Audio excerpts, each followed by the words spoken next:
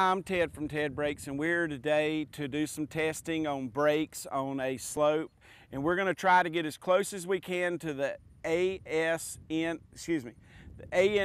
standard, which is 16.7 degrees slope, or a 30-degree in general slope.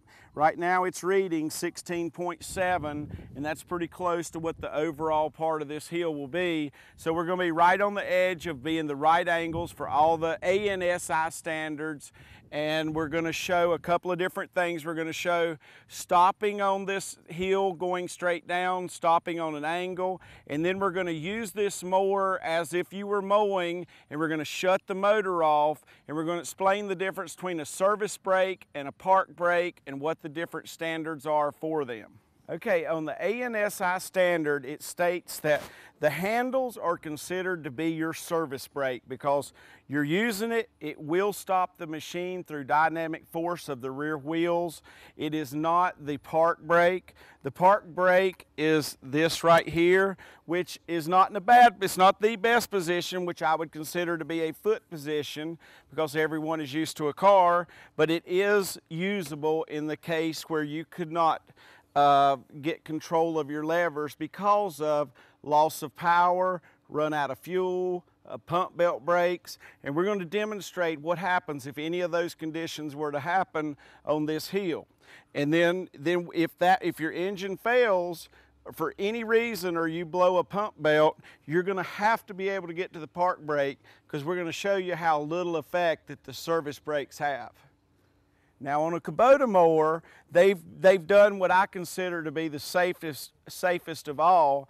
You still have your service brake, which would be your control, but if the motor were to shut off or anything, you've got easy access to a brake that will stop your rear wheels firmly. So you're really at no disadvantage other than having to use the brake if your motor were to shut off or you ran out of fuel or anything like that.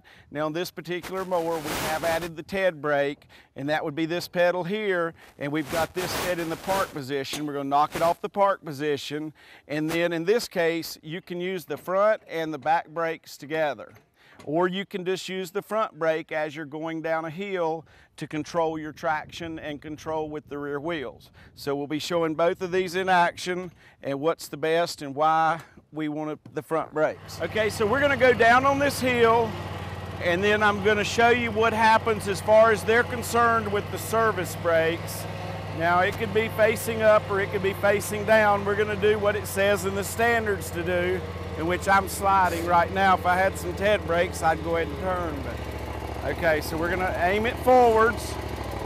We're on approximately 16.7 degrees, and it states that you should be able to move your handles to the outside, and your machine should not move more than a little less than a foot in 2 feet in 24 hours. So that's in the neutral position with it running, and it's not really moving real fast now, but now we're going to shut the engine off and pretend that we've lost power. And this is where the service brake is supposed to be holding. And so if you had no way of getting to the brake on your mower, which I've seen some you can't, then you're going to go basically to the bottom and fall off of whatever it is that you're on. In this case, for a bad boy, I do have a brake within reach. Some mowers do not. So that's where you're held mercy to get hurt, I guess you might say. All right, we're going to pretend we're mowing on the side of a bank, and we have a lake at the bottom and a seawall, and we're mowing and everything's good, and then all of a sudden the motor shuts off, runs out of gas, or the pump belt breaks. So at that point, I've lost every bit of control. No matter what I do, it's going to roll to the bottom. That's why with a Kubota or a John Deere with a front brake, it's really nice because I could stop the back. The bad boy's not bad, the lever's here on the side, but by having front brakes, it's just natural instinct to be able to get to them. And I've seen some mowers that actually have the brake pedal way located to the left and to the front. And if you were operating this mower, the experts have a name for this, it's called the death grip.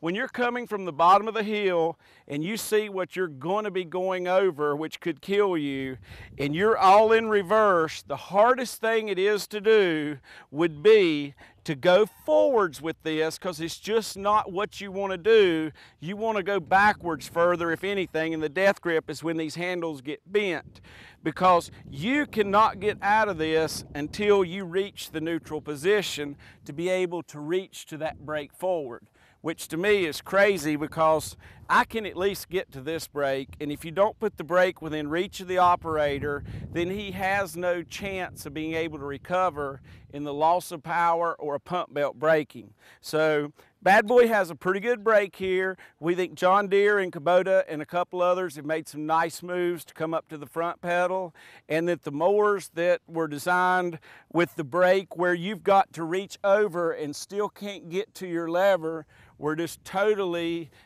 should have never been manufactured and are very dangerous. So we're going to show you the Kubota mower next, that has probably the most safety features of any mower built. Okay, so I'm going to take off the park brake, pull the handles in.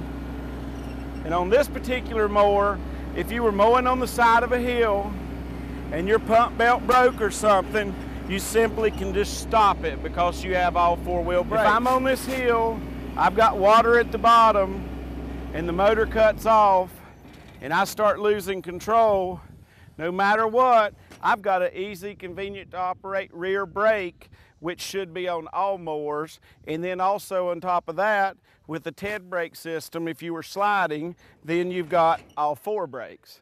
So we're going to do this at some speed, and we're going to just show you how effective the four brake system is.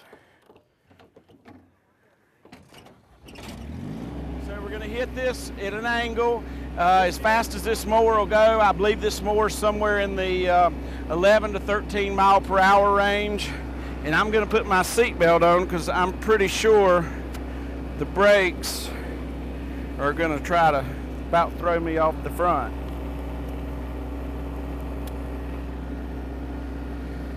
So we're going to use all four brakes. We're going to use the pedal with both at the same time, and we're going to have four-wheel brakes. So mowing at full speed on a hill like this, that's how fast I can stop, and there's not another mower out there that's going to even come close. Even coming all the way from the top to the bottom at full speed, I can stop. And there's not another mower out there that's going to let you be able to stop with all four brakes. Kubota did a great job by putting their rear pedal. I'll try it now with just the rear brakes, and it's definitely going to slow it down, but it isn't going to have the effects of all four brakes.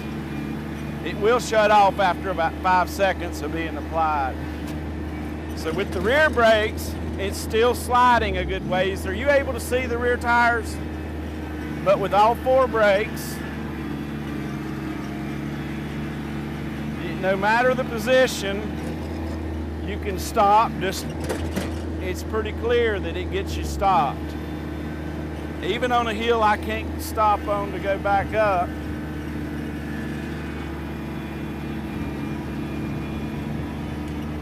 You know, even turning, I can stop very quick.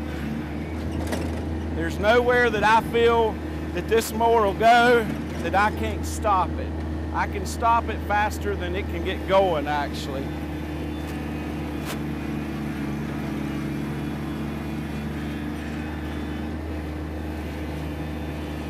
And a 45 degree is your worst place to stop because the rear tread of the right tire is going to be the lightest. So we're going to head at full speed, and that isn't normally what you would do, but we're going to head just at full speed, and we're just going to stop. Now, there's no other mower out there without the front brakes that's going to be capable of doing that.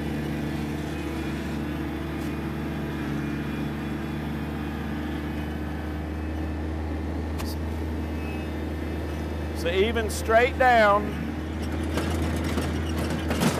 I can stop. See, my cameraman's not even sure. He jerked a little bit on that one.